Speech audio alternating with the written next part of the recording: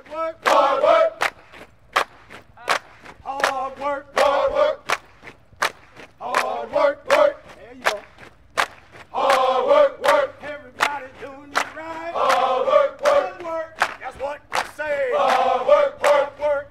Earn my pay. Hard work. Hard work. Do it every day. Hard work. Get up out of 2:45. Hard work. Got to go and earn my pay. Hard work. Put my boots on and lace them up. Hard work. Work. Another day to work. Hard work. Hard work. That's what they say. Hard work. Hard work. I earn my pay. Hard work. Work.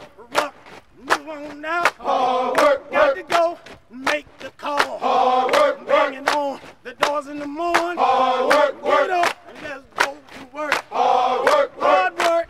You pack up the shoes. Hard work. Hard work. You load them up. Hard work. Hard work.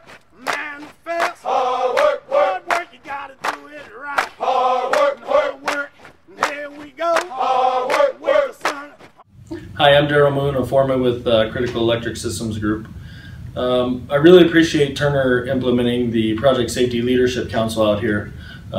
Josh Erickson came up with the idea, and it's a great idea.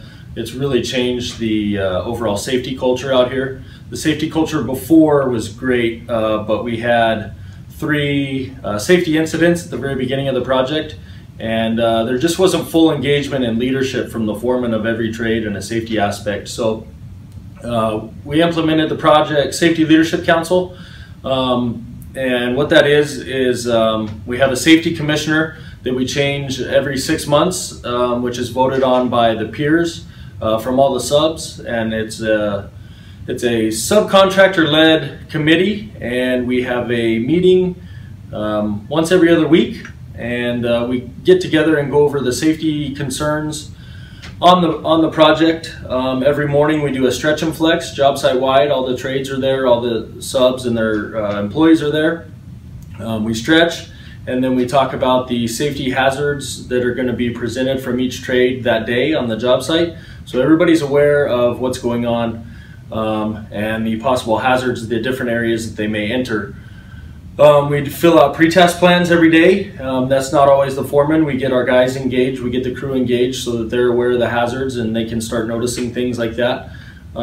Each trade turns in at least 1 SWAT card every week, which is also the crew. It's not always just the foreman. Typically we designate a different guy every week to turn those in, so that again we keep the guys fully engaged so that they're aware of the safety hazards on the job. Again, the Project Safety Leadership Council has brought all the subs together. You know, we're, instead of just being the brothers from your trade, now it feels like every trade there's a brotherhood out here. We're all watching each other's back. We're all our brother's keeper, and making sure that we're going home safe to our families at the end of every day. So I think the Project Safety Leadership Council has done a great job engaging everybody and bringing everybody together, and keeping safety at the front of our minds instead of in the back of our minds.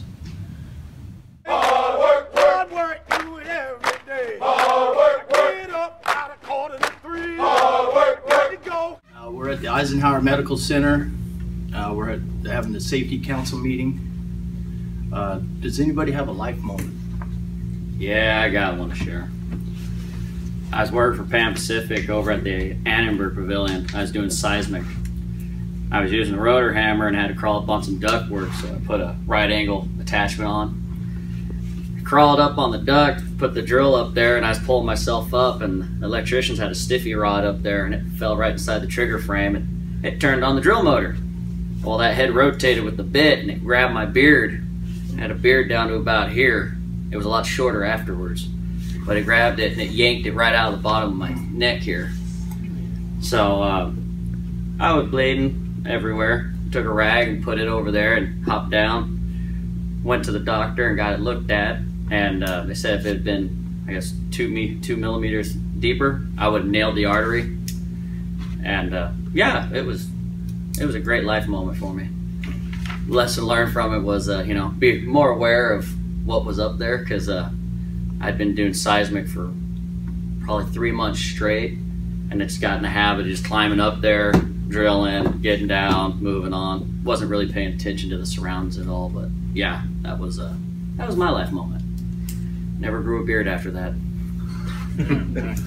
No more long hair. Don't get complacent, right? I do it for play. Hard work, hard work.